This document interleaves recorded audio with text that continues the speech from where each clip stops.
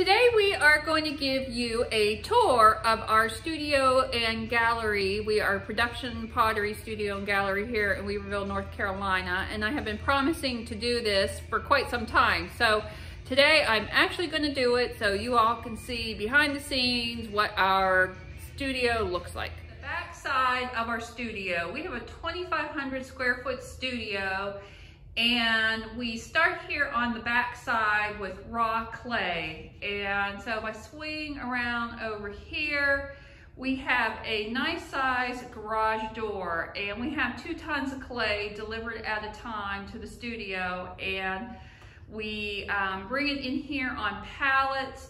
Then the clay sets over here. We're just about ready to order again. And then we usually keep 1 ton in the studio and 1 ton outside the studio, right outside the garage doors. So here in the clay area, I have 2 potter wheels. Most things, like tables and everything, we actually keep on wheels so we can move them around and use the tables for various things. So let me walk a little closer. Here is the wheel I am predominantly throwing on now. It was a handmade wheel that I just recently bought from a company called Barking Spider. And the reason I bought this wheel mostly was because he had a plaster bat system. And there are some of the plaster bats over there. And here are more down here on the table. And I wanted to really give this plaster bat system a go because you can throw your pots on the plaster bats and then they will pop off and the bottoms will be smooth and you don't have to run a cutting wire underneath them. At least that is a theory, and I'm still kind of going through a learning process with that. But I think I like the plaster bats. So that is the first wheel. I have a second wheel right on the opposite side of it. And this one I usually do trimming on because the Give and Grip fits on it perfectly, and it's all set up and all my trimming tools are there, and there's a window right there. So this is the wheel throwing area, and if I spin around, we have our slab roller on wheels that we pull out when we use it. We actually don't use the slab roller that much. Myself and my assistants actually prefer the rolling pin method. We can get the clay more in the shape that we want using a rolling pin, and we actually find that it's faster. So I was all excited about when I got that slab roller, and to tell you the truth, we don't use it a lot, only for the largest of slabs. In that corner, that table is also on wheels, and I have 2 pieces of equipment there, a little arbor press that we almost exclusively use for these dies that are down here. I'm going to get close to. We do a lot of custom mugs with medallions on them, and I make those little dies right there out of ceramic cow, and we use the arbor press over here, which is this little press right here, to press the clay into those little molds for the medallions, and then we put those on mugs. So that's what that's used for. This extra piece of equipment is just a tiny little drill press I used to make knobs for the Home Depot through Liberty Hardware, and I used that drill press to drill the holes in the back of the knobs where the little screw fixtures go. So real quick, these are all plaster bats. They're over here by this wheel in different sizes, and are not plaster, it's usually double tempered masonite. And as a system I have used for probably 20 years. I still like it. We still use it on and off along with the new plaster bat system. So spinning around back past the garage door. Well, there's the garage door, but before that, this is a wear cart, and we made our own custom plastic fitting over it to cover up the whole entire wear cart, and then close it up with clips. And so once we make pots, we put it on that wear cart with lots of shelves and close it down to keep them at a moist, kind of before leather hard to leather hard, so we can put handles and those kind of things on it. So those, I have 2 of those great big wear carts, and then I have several small ones that once they pop off there, we put them on different carts that I'll show you shortly, that are for drying and that we roll into the kiln room. So right here, what I'm looking at the opposite side of the garage garage door, I'm gonna back out a little bit. Those are my extruders. I have one for white clay and one for brown clay. Bought another potter out and it came with an extra extruder and I didn't think I would use it, but then I thought, well, it's a pain to clean out the clay all the time on those extruders. So I have one for white and one for brown, and that has been a real nice addition. And I have bunches of dies for those, and so that is over there. So against that wall, and the opposite side of this wall is actually our kiln room. But then here are a bunch of just our little tools, our stamps, just all the accessories that we use and need for our clay production part of the studio.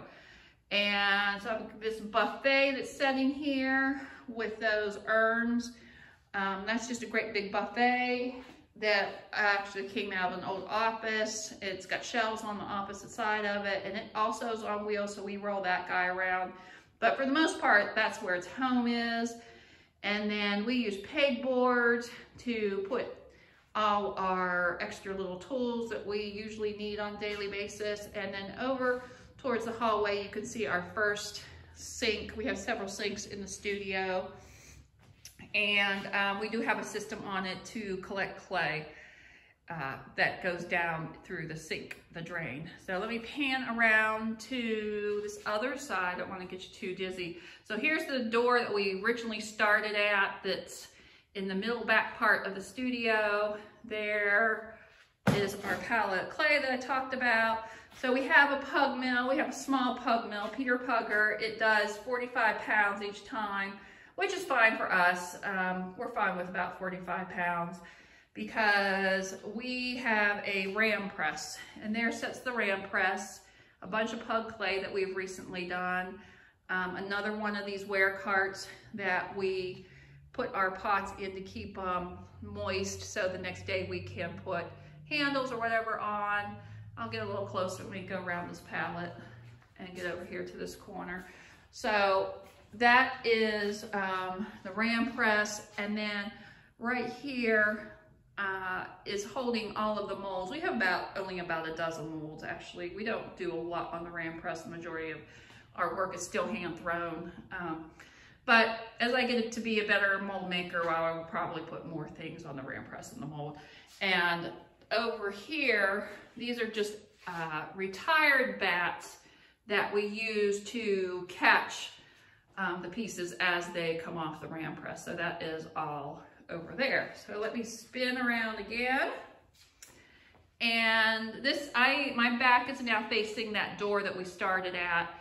And this is looking down the hallway of the studio. So we have a nice, long, wide hallway.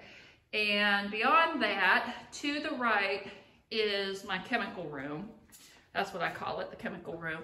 I have all my various chemicals that I use to make my glazes, because we make all our glazes ourselves, are in these handy dandy dog food containers. And this is a nice size because it will hold about a 50-pound bag of chemicals, depending on which chemical you have and the volume and that kind of thing. But I have found those to be very good. They lock down, they keep the place clean and tidy, and chemicals from going, getting in the air so much. So I use those. I just added a handmade spray booth, and I haven't figured out yet how I'm going to vent this out, but I'm going to put a hole in the wall and vent it outside somehow. So that is here in the chemical room. There's another sink. The room's relatively small, so it's hard to get a good photograph. But and then here is a shelving system that has a lot of my mold making stuff and some dies, and I don't know, it's got some mason stains in it, that kind of thing. This is a slip master right here. I use that mostly for making glaze, not slip. I decided I wanted to do slip pouring and make my own slip, and then I decided I hated the process, and I kept the equipment, and then I turned it into a glaze mixer instead of a slip mixer. And I've done that probably for a good 10 years, if not 15. And then recently when I bought that wheel, that particular potter had he built this mounted mixer for the wall that's variable speed, and I have switched from now the slip mixer to using this variable speed. And boy, has it made life a lot easier as far as mixing up ceramic for my molds or mixing up glaze. So I can put the bucket underneath that and let stuff mix and keep adding chemicals to it, and then walk away from it and let it mix until it's all just the slurry I like, and I can do other things and then come back to it. So that has been a really, really nice addition. Another shelf over here, another pegboard. We try to label where everything belongs so we don't spend a lot of time looking for something. Not everything's labeled, but a lot of things are labeled here in the studio. So that is that. I'm gonna walk out of the chemical room, back into the hallway. So these are my smaller ware carts. We actually have 4 of these, and this is where we put the greenware once it's been signed and it's finishing to dry. These are actually like baker's racks. And so we just have those in the hallway. And when I'm trying to dry things out, like really, really dry before they go in the kiln, we will roll them into the kiln room. And so the kiln room is right next to these carts. And so I'm gonna walk into the kiln room, talk about that. So I have 4 kilns, and Scut is definitely my preference. The Scut PKs, which are the professional level. These are 1227s, these 2 here. I inherited an Olympic. I didn't know how I felt about it when I got it, but it's a beast. It works really well, well built, and we use that for bisquing. And then it's always nice to have a smaller kiln for when you just want to do smaller loads. So that's the smallest one, and that's a 1027 Scut. So this is the kiln room. I'm gonna pan up to the ceiling. The kiln room has a great big industrial vent system. So we suck out all the heat and the fumes out of the studio. I had an industrial company come in and take care of that. The kiln room has a great big window. We open up the window, we bring in fresh air through the window and suck out the fumes out of the ceiling. So this is just a brand new setup right there to the right of the window. That is how I am keeping all of my stilts for my kiln shelves, and I'm really liking it. These are actually intended to be in your closet to have spices or something like that. I bought it at Lowe's, and it's just a really nice system, and we intend on staying a lot more organized with all of those. So because you have a lot of stilts when you have 4 kilns, and so we are not maximizing out our 4 kilns as of yet, although at Christmas time I would say this year we were firing them all as fast as we could. But that is the kiln room. We have bars on the window because the kilns do fire at night when we're not here, and we have cameras on the outside of the building and cameras on the inside of the building to prevent anybody getting here and stealing or anything. And then down in this little corner here, I bought this little camera, and so I live about 10 minutes away from the studio. Well, not even that long, but we put the cameras on the computers, so I can watch from home on my iPad what the kilns are doing. I can't adjust the kilns, but I can buzz over here if something goes wrong. So that is it for the kiln room. Back into the hallway. We are walking down the hallway. So to almost straight across from the kiln room is the glaze area. I've got a couple of carts sitting there too, but I have all my glazes over here. I have this great big, let me turn the light on real quick. Where is the light? There we go. Okay, so this I added a couple years ago. I've got a nice big hot plate that I bought at Walmart and a nice big industrial pan, and I melt my wax in that and dip all my pots in that, and I can get almost every pot that we make in this big waxing pan, so I can wax the bottom. Now some pieces I do have to hand wax, but it's very few. I just didn't want to go any larger in this, but this is pretty nice size. So there, above that I've got shelving for some of the things I like to use with my glazes, and some more shelving over here. We've got buckets down here, smaller buckets for glazes that are accent glazes, and great big, huge buckets for glazes that we use a lot of. So that is the glaze area. This is a U-shaped countertop.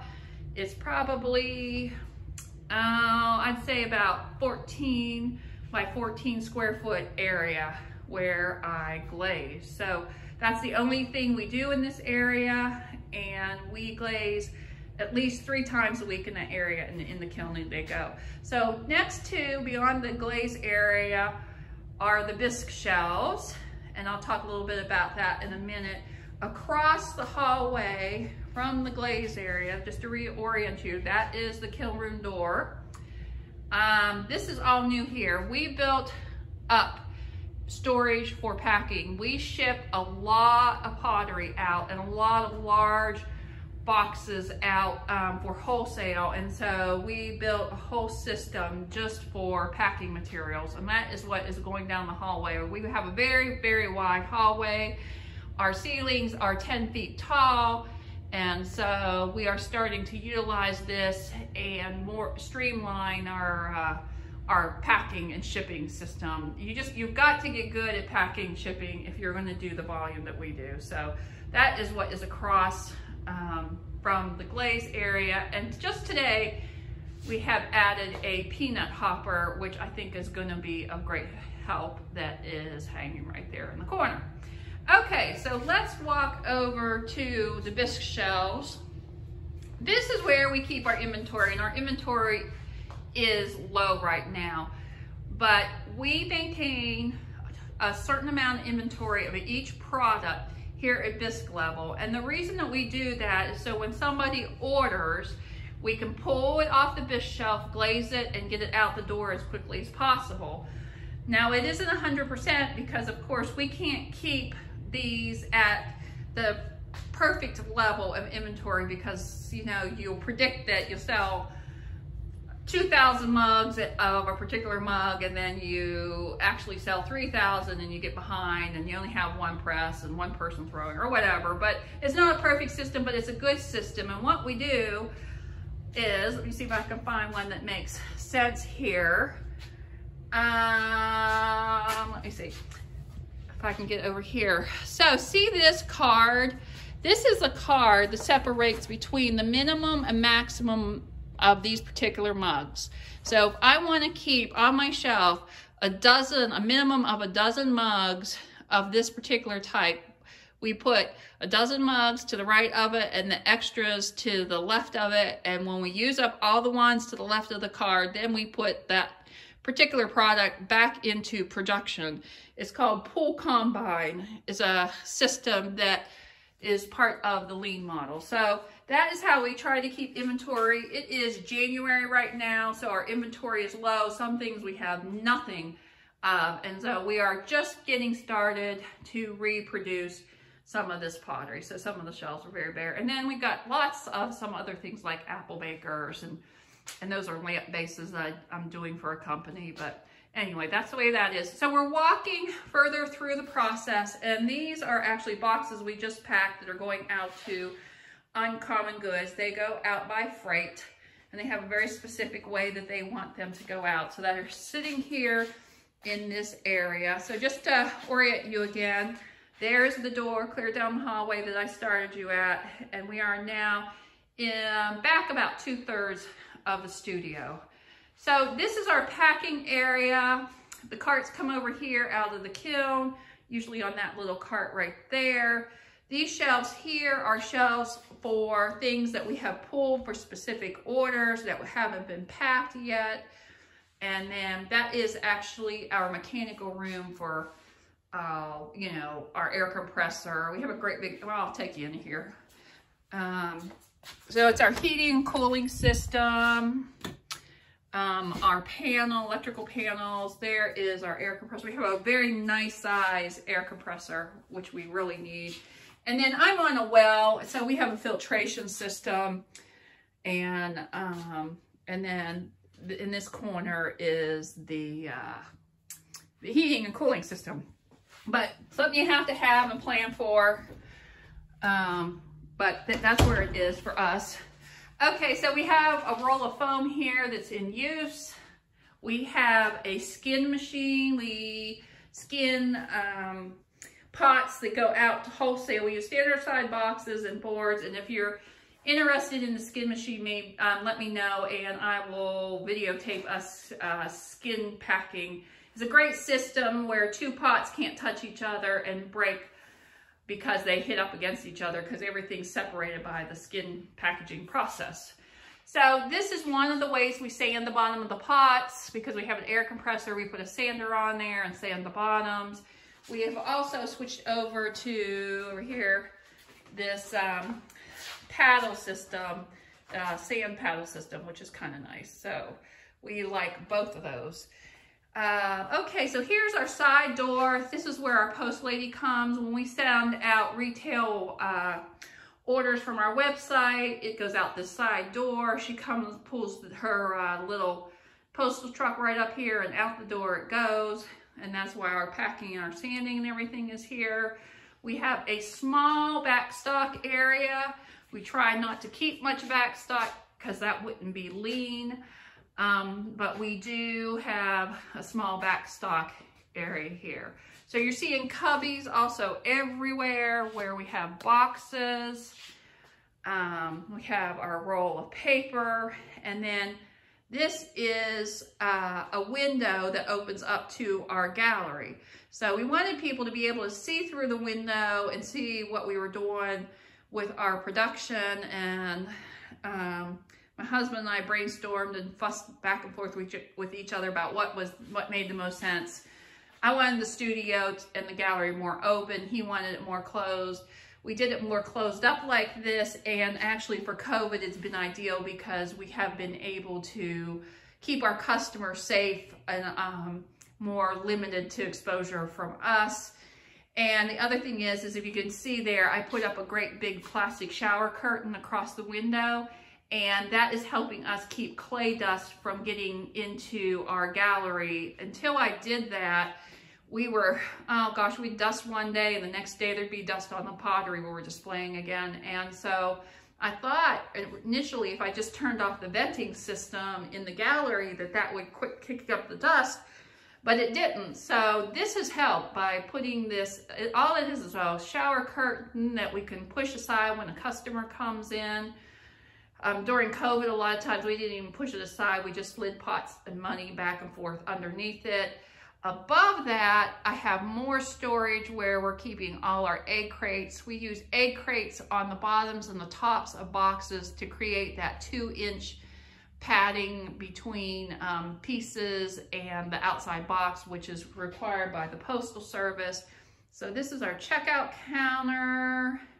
And there's a rolly table over here. There's more cubbies. We have cubbies everywhere. And the cubbies have all been made for a specific size for a specific box. And they're all labeled too. Like over here, this is where our 24 by 18 by 24 boxes are. And that's the size, standard size box we use for shipping out wholesale. So that's just an example. Okay, so around this way, this is our little kitchen for me and my staff. And we just have a little microwave, a little refrigerator, and just a little table there to sit at. So that's the kitchen, and that's where we hang up our coats and everything. And then I'm gonna back out here so you can see. So this is the side door that pots go out through the Postal Service. Here is the window into our gallery. Here is the doorway to get into the gallery. And so I will walk you through that.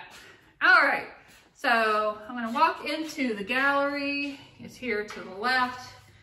And our gallery is quite small, actually. It's about 13 by 13 or 14 by 14, something like that. I take my shoes off when I usually walk in because I don't want to trap clay dust into it.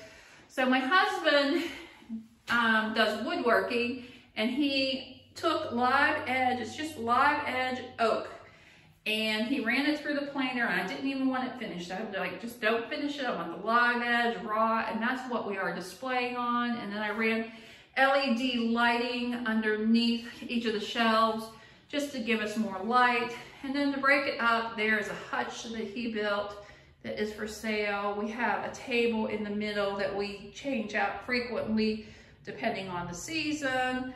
There's more shelving back there. What you see hanging are pendant lights that I made. They're made out of porcelain. They're real thin porcelain, hand thrown. They have mountain designs on them, and they're translucent.